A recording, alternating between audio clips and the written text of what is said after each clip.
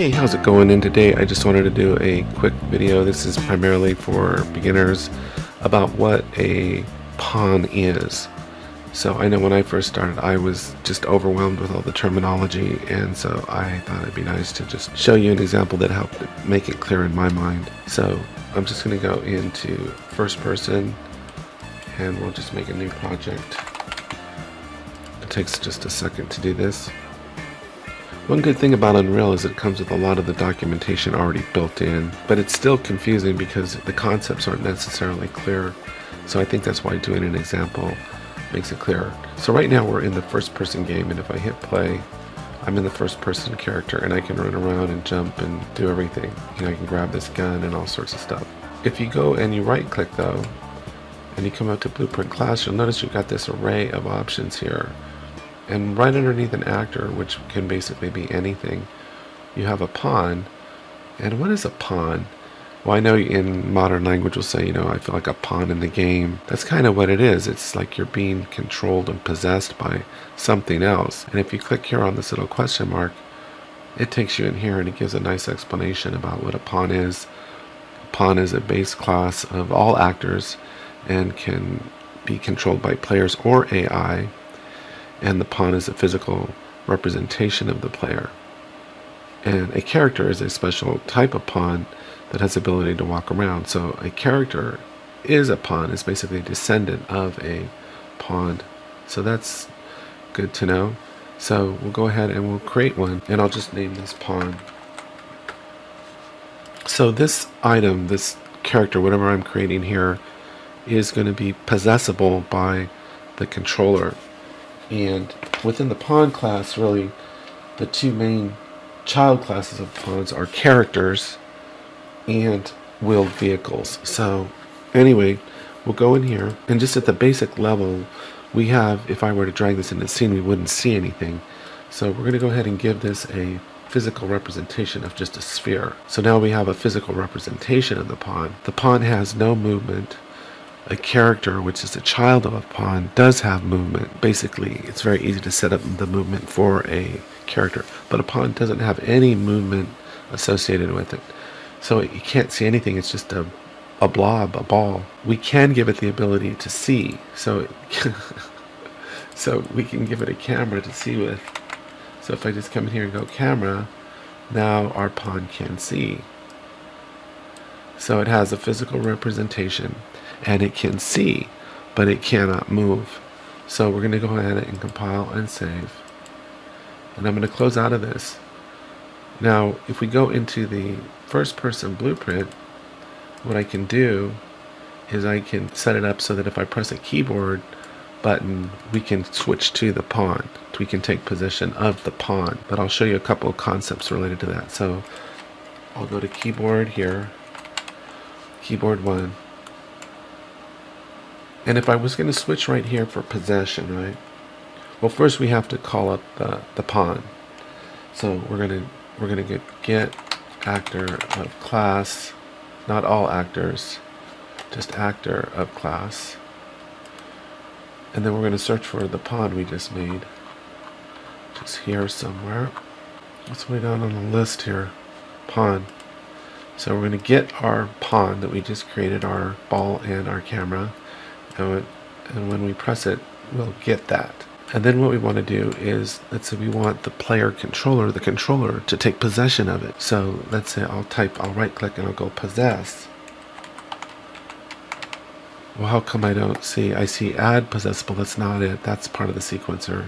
Event possess. No, none of this is the possess that I need. Why can't I find it here? Because it's not available here.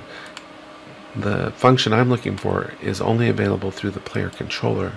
So we have to go get player controller. Now if I pull off from here and I type in possess, now we have it available. And this is exactly what we want. So I'm going to put this in here, and I'm going to put this in there. So I'll press 1, I'll compile and save this. And what will happen is I'll switch into the view of the pawn. But the pawn can only see, it cannot move. So it will just only be able to see what it'll see, but it has no other functionality. So let's go in and check that out, what that looks like. So I'll hit play, and now I'm in the first person. I have the freedom of movement. I can do anything I want pretty much in here. Now let's say I want to switch to my pawn, and I hit 1. Nothing happened. One is that I didn't drag the pawn into the world. So there's the pawn in the world now. And we can see what the pawn's seeing. So if I just turn it around here, let's say that's the view that I want. So let's try it again.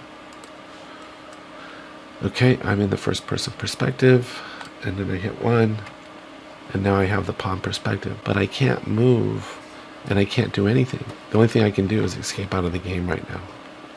So you'd think, well, wouldn't it be nice to have to switch back to the first person character then? Well, yeah, that'd be great. So let's do that. Let's go in here. Let's say I'm going to say, well, I want to get back to the first person. So I'll say, well, I'll go keyboard 2, and we'll just do the same thing we just did here. We'll Control D that, make a copy of this. And this time I'll search for the BP first person. BP first person character, and then from here I'll type in possess. Then I want to possess the first person now, so I'll plug this in here, I'll plug this in here, and I'll plug this in here. So when I press 1, I'll switch to pawn. When I press 2, I'll switch to the BP first person. Or will I? So now we're in the game, and we're running around, and now I say I want to switch to the pawn. So I hit 1. Now I'm in the pawn view, but I hit 2 on the keyboard and nothing happens. Why? Well, you might be tempted to think that I need to enable the input, but now just think about this, and this helped me.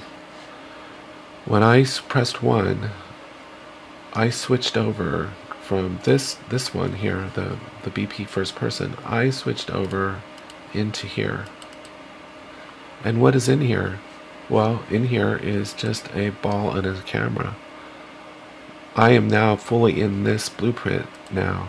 When I pressed 1, I am fully in this blueprint, but there's nothing in here.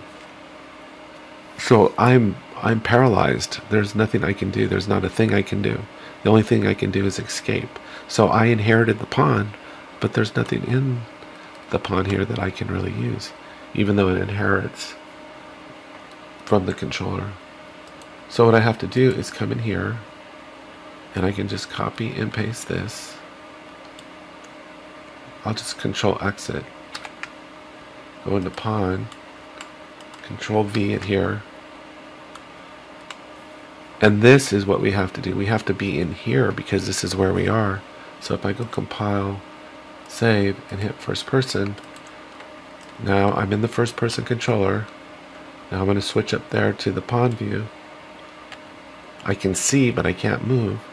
But I have that ability now if I press 2 to go back to the first person. So I hit press 2, and now I'm back in the first person. It's interesting, huh? So it's just once you get your mind around these basic ideas, it's very helpful. So that's why I wanted to give an example. So I press 1. I'm in the pawn view.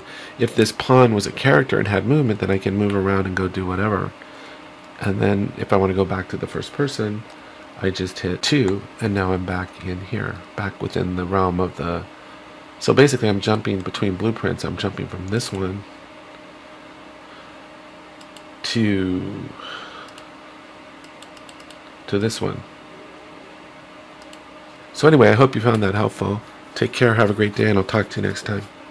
Hey, I just wanted to show you one other thing that's kind of fun before we go, and that's not 100% true that the pawn cannot move. It can't necessarily move, but it can fall. So if we go into the pawn blueprint and we go to, where is it here?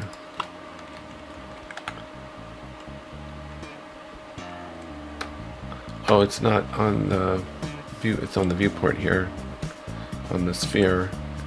If we go to simulate physics, and we come back in and go into the here, and we click on our pawn. So a pawn down here somewhere, right? Here. and I just drag it. Let's say I pull back pretty far.